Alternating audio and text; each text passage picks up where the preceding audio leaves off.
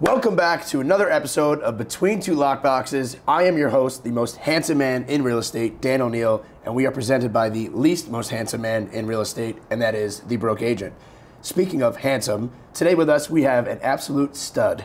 He runs a top producing team in the San Diego region, a big brain within the industry, sports betting savant, husband and father of two, Jason Cassity. Jason, welcome to the show. Hell yeah, thanks for having me. I love that intro. Please pardon my my attire today. We are here at day 3 in Vegas, so the suit is out the window.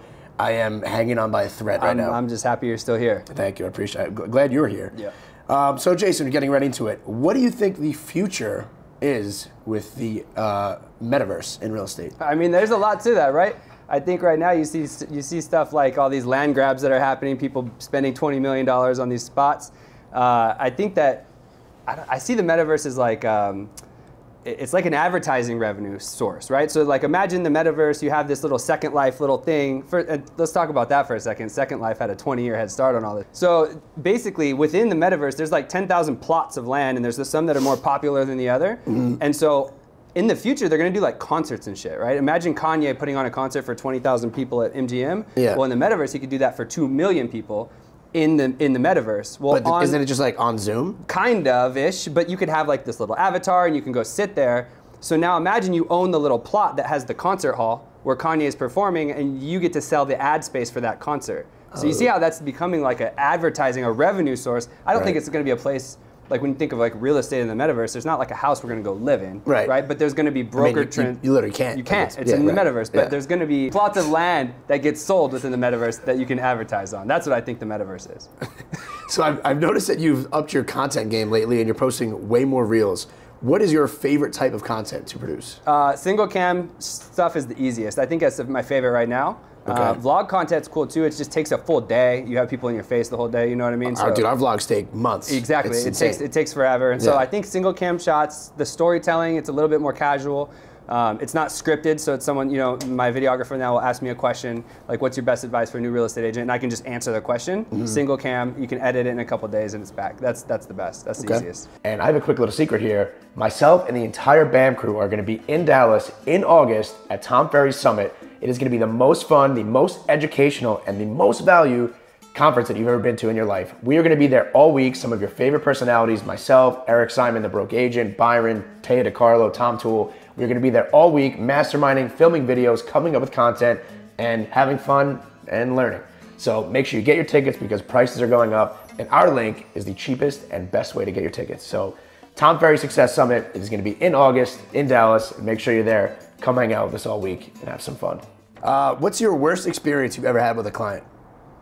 Or most like embarrassing experience? So I told my most embarrassing one actually on a reel recently where I was showing a client, it was early on, it was a lease listing too, so it wasn't even a sale. Mm-hmm. Adds insult to injury right there. But I was walking through this condo building and I was showing by the pool and I actually slipped and fell into the pool. Oh my God, and so, like full suit? No, I was full suited up, but I caught myself, so basically it was my whole left leg, like up to just past my knee. And then the problem is we still had 2 more showings. So I had to like get into the car, drive around, show 2 more clients, and that was my most embarrassing one. I've had bad clients too, though. I mean, but those are just more nuanced, annoying stuff. But that's the most embarrassing. So for those watching who have no clue about NFTs, kind of me, really. So really, you're speaking to me here. Okay. Can you explain what they are and how they are going to affect the future of real estate? That's 2 loaded questions, right? NFTs, I think the best description for them is something that's non-fungible. So fungible, like a dollar bill is fungible, right? I can give you $1 and you can give me $1. They're interchangeable. They both represent $1, but it doesn't matter which $1 bill you have. It's worth $1. Something that's non-fungible cannot be duplicated. It can be. So usually, and now when you see an NFT, it's a piece of art or some sort of digital drawing or some sort of token or some sort of thing like that. And so there could be a 1 of 5 version, a 1 of 1 version, or maybe a 1 of 10,000 version, but it's something that can't be duplicated theoretically. Mm-hmm. And so once you kind of grasp onto that, then you can start to see how that could help out in real estate. So theoretically, a house is a 1 of 1 item too, right? So if you can tokenize a house, draw a picture of it or some sort of representation, and then you can sell that on the blockchain just like you do a picture, but now it's the deed to the house. Right. Then eventually you can start to like transact that way. Or maybe even like split it up, like Picasso, that new company, you could theoretically split it up into tenths and everybody owns 1/10 of the house. You could do it that way too. I can see that coming in.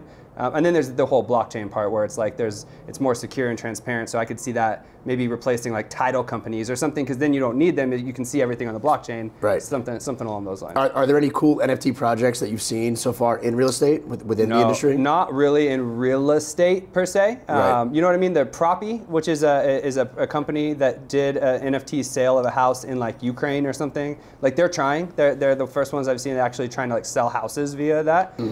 That's about it. Of the Cassity team, what's one thing that you wish you knew back when you had started it that you know now? You can spend a lot of money on like lead gen, and if you're not going to call those leads in the first 5 minutes, if you're not like a beast at follow up, don't waste your money. Just build your brand up through video content, stuff like that. I probably wasted 5 figures, at least tens of thousands of dollars on like lead gen that didn't convert, that they probably end up actually bought a house with the next person because I didn't follow up hard enough. Yeah, you spend a lot of money on that. Yeah. Jason, thank you for coming on the show. Appreciate it very much. Salud. Let's go play some blackjack, huh? That's a wrap. Let's go Islanders. Yeah. Hell yeah.